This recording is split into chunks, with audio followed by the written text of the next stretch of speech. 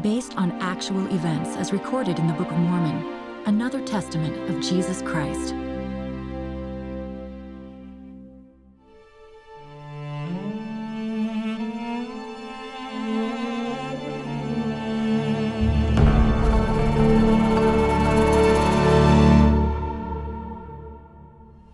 There are many who do say, if thou wilt show unto us a sign from heaven, then we shall believe. Now I ask, is this faith? Nay, faith is not to have a perfect knowledge of things. Therefore, if ye have faith, ye hope for things which are not seen, which are true. Now, God imparteth his word by angels unto men.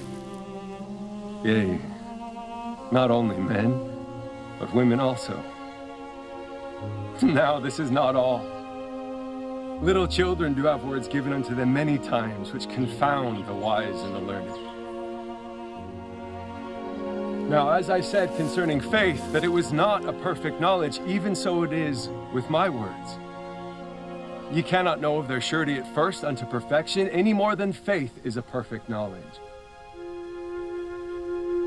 If ye will experiment upon my words and exercise a particle of faith, yea, even if ye can no more than desire to believe, let this desire work in you until you can give place for a portion of my words. We will compare the word unto a seed. If ye give place that a seed may be planted in your heart, behold, if it be a true seed or a good seed, if ye do not cast it out by your unbelief, that you will resist the Spirit of the Lord, behold, it will begin to swell within your breasts. And when you feel these swelling motions, you begin to say within yourselves, it must needs be that this is a good seed, or that the word is good, for it beginneth to enlarge my soul. Yea, it beginneth to enlighten my understanding. Yea, it beginneth to be delicious to me. And now, behold, is your knowledge perfect? Yea, your knowledge is perfect in that thing. And as the tree beginneth to grow, you will say, let us nourish it with great care, that it may get root, that it may grow up and bring forth fruit unto us. But if ye neglect the tree, and take no thought for its nourishment, behold, it will not get any root. And when the heat of the sun cometh, it withers away and ye cast it out. Now, this is not because the seed was not good, but it is because your ground is barren, and ye will not nourish the tree. If you will not nourish the word, looking forward with an eye of faith to the fruit thereof, ye can never pluck of the fruit of the tree of life. But if ye will nourish the word by your faith, with great diligence and with patience, looking forward to the fruit thereof, it shall take root. And behold, it shall be a tree springing up unto everlasting life.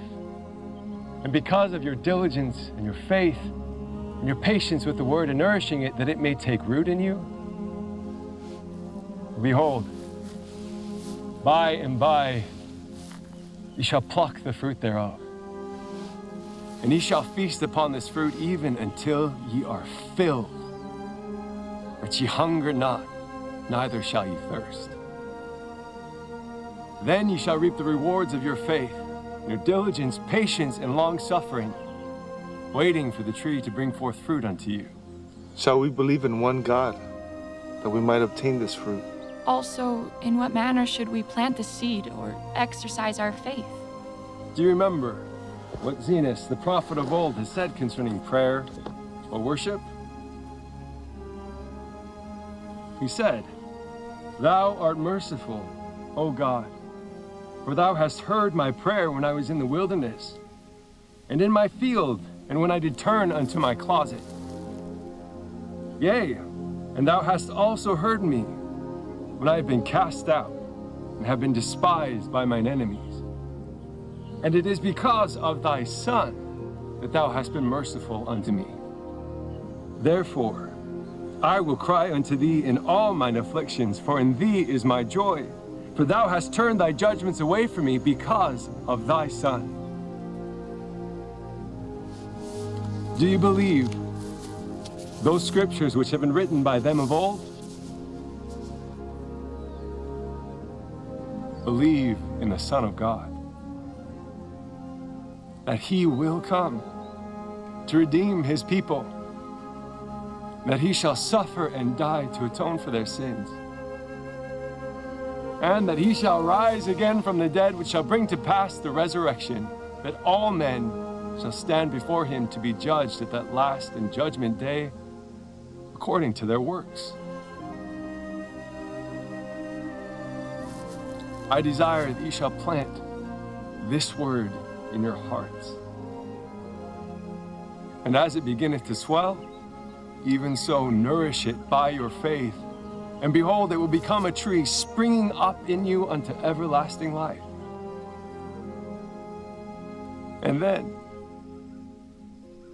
may God grant unto you that your burdens may be light through the joy of his Son. Amen.